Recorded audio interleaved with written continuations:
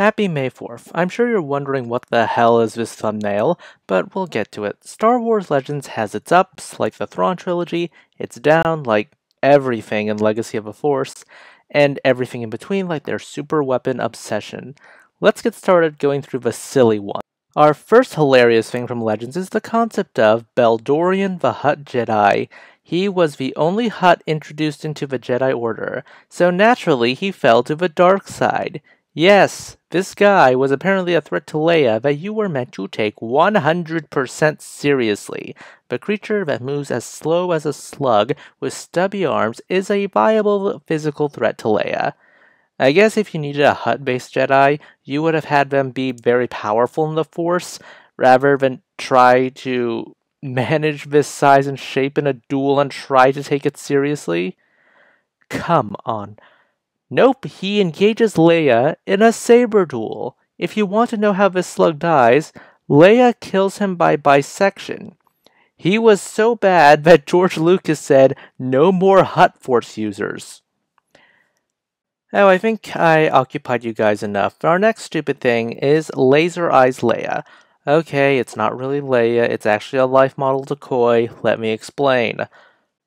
In wake of the Emperor's death, one Imperial warlord named Trioculus wanted to name himself heir to the Emperor, because the Emperor had a son with 3 eyes. He was obsessed with Princess Leia and wanted her hand in marriage because this book was seemingly made for drunk 5-year-olds. No, seriously, if you read the Wookieepedia page, you won't know anything about it. The sound effects were written on the page as if it were a comic. And in case you're wondering what Imperial warlords read at weddings, well, here's what they read. There is an Imperial code dedicated to how weddings are managed because I guess Palpatine wanted weddings standardized. It's also the most mustache-twirling incel nonsense ever.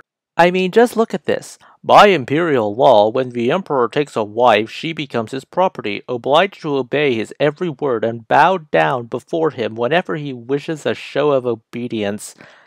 Incel energy is through the roof.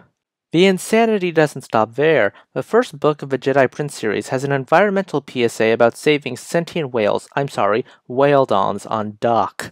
I could make an entire video about how the Jedi Prince series is in and of itself hilariously bad, but I need to continue this video first. If you wanted to know what happened to Jar Jar's dad, George R. Binks, he attempted to off himself because his son was too stupid. Though admittedly, this could be loose canon to Legends itself because Wookieepedia refuses to make any judgment on whether it's canon or not because there's so much ambiguity. Okay. The next one is the Crystal Star. This is a major antagonist, Waru. The Crystal Star deals with bizarro alternate universes, centaurs, werewolves, and it gets weird by Legend standards. The next silly thing is Luke with 2 U's. It's a choice so infamous that it was subject to an April Fool's joke, because of course we needed a convoluted explanation as to what happened to the hand and lightsaber after Empire Strikes Back. Next up is the Epicanthics species. What's so different about them and a baseline human? Well, apparently they're an offshoot of humanity. Oh, and in case you're wondering how to spell Epicanthics, here's how it's spelled. Notice how it's only 1 letter off from epicanthic, as in the epicanthic fold. The epicanthic fold is what gives East Asians our rather unique eye shape.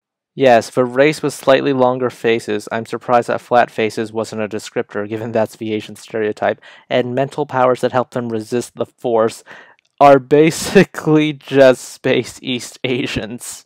Okay, if this proves anything at all, it's that Legends had its ups, its downs, and its absolute stupid moments, and that not all of it deserves to be romanticized, but hey, you can have fun laughing at some of these moments, or all of them, or rolling your eyes. But are there any silly moments, characters, things, and Legends that I missed? Please leave them down in the comments below. Please consider liking, subscribing, tipping the channel on Ko-fi. This is Cyril signing off.